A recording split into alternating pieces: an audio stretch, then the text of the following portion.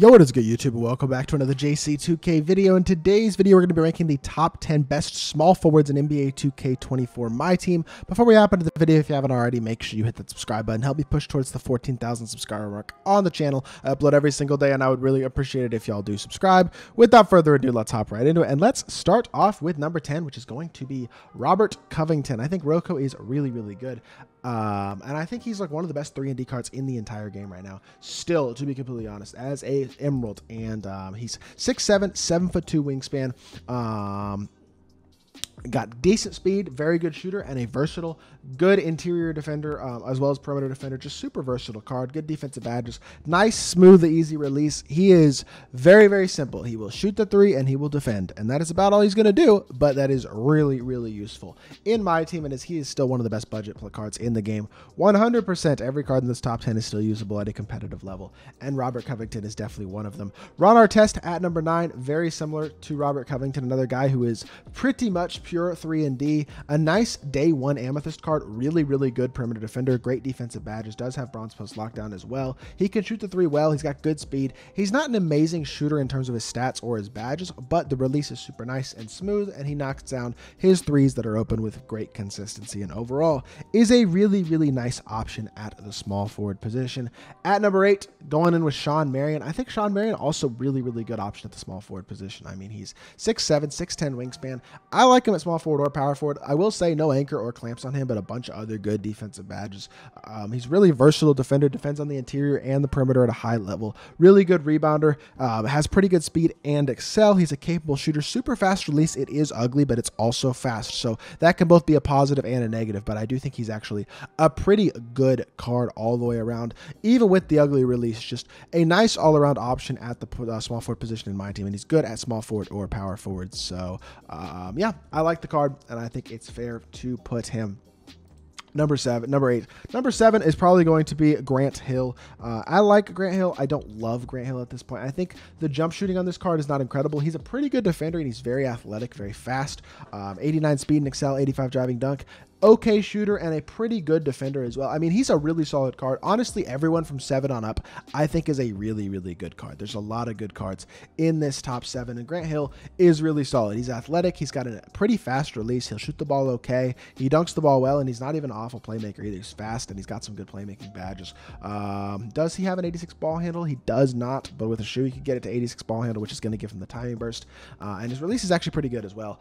I like this Grant Hill card. I think he's super solid. I think he does a lot of things really well. I think he definitely deserves a pretty good spot on the list. Number 6 is going to be Jason Tatum. I think Tatum is one of the more versatile small forwards in the game in terms of just having some solid badges in every single area. Hoff Slithery, Silver Posterizer, Bronze Fast Twitch, Hoff Blinder, Silver Green Machine, or Gold Green Machine and Guard Up, Silver Agent 3 Catch and Shoot Deadeye, Bronze Limitless. Even at playmaking, it's Silver Handles for Days, Bronze Bailout, Break Starter, Blow By, and then some pretty good defensive badges as well. He's a versatile card, statistically good, not a bad interior defender, got good speed, can shoot the three well, and he's athletic. Movement is all right, release is nice, really solid all-around card. Still an elite level option at the small forward position in my team is Jason Tatum, another day 1 card. Glenn Robinson came out on Friday, and he's a monster. A lot of good play, I mean, he's really, really solid. 85 speed and excel, 83 shot 3 at the small forward position, 90 driving dunk, 84 perimeter, 85 lateral quickness. Hoff fast twitch. I forget what it is instead of bully this year. And then Hoff corner specialist. Has handles for days though. Defends pretty well. Really good offensive card with a very smooth, easy release. Good movement and the Curry slide, the size, the versatility statistically, the athletic ability. He's super athletic and a great slasher. I think he's phenomenal. I think top 5 small forward in my team right now. Carmelo Anthony is actually all the way at number 4. I think some people would have him at 2 or 3. I think 4 is fair. He's not a good defender. He's a different type of small forward than most of the cards on this list. Elite offensive card, doesn't do anything defensively, but he's a great athlete. He's fast, he can dunk, and he shoots really well. The shooting, playmaking, and finishing badges are all very, very good.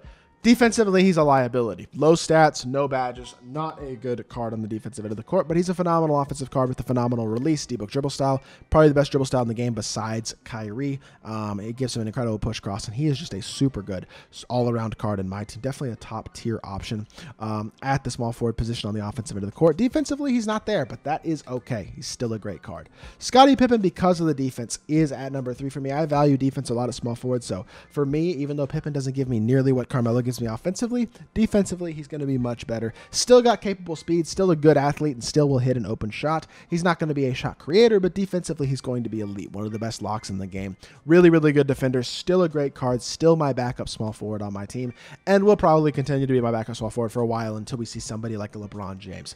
When we get LeBron, Pippen's time will probably have come because you all know I will have to get LeBron James, but I think he definitely is fair at number 3. Number 2, going to be Kawhi Leonard, the best 3-and-D pure small forward in the game. Kawhi is currently my starting small forward. Love this card. Amazing release, fast, elite, versatile defender with high interior. Shooting, finishing, and playmaking badges aren't insane, but the shooting and finishing especially aren't bad. He's got an 86 balls handle, so he can time and burst as a base card. He's an absolutely elite defender, and he's got one of the smoothest releases in the game. Release is much improved this year off of last year, and I think he's an absolutely incredible card. But the best small forward in the game, and it's not particularly close, is still Kevin Durant. Now, as great as KD is he worth his lock-in? No, I think the small forward position is one of the less impactful positions, but he's still incredible. 90 speed at 6'10 with a 7'4 wingspan. Incredible shooter and amazing slasher, but also a super versatile defender, pretty much 80+ in everything that's super important. Good defensive badges. He can get every badge and get every badge upgraded, which means you can get him to gold clamps, gold pogo, gold interceptor, gold challenger, gold anchor, gold glove, gold brick wall, gold speed booster. All the badges that he doesn't already have, you can get on him. And then his release is very good as well. His movement is solid. He's an incredible, incredible card. Wish I had KD, but also probably glad that I didn't spend the money on him. But with that being said, he is pretty easily the best small forward still in my team right now. But let me know what y'all think of my list in the comment section down below. I think there's a good chance that a lot of y'all are going to think that I put Carmelo too low.